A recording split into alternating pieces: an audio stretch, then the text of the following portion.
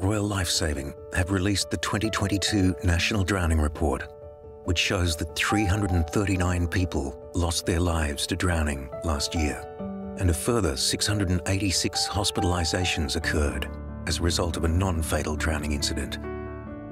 This is a 15% increase on the previous year and a 24% increase on the 10-year average.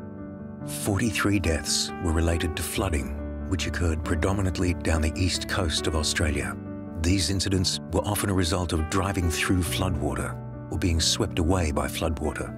Overall, males accounted for 82% of all deaths, with the largest number of deaths recorded among people aged 65 to 74 years.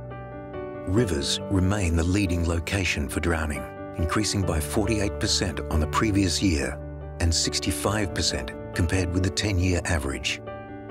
More than a fifth of people drowned while swimming and recreating, making it the leading activity prior to drowning. Follow these tips to keep you and your family safe around the water.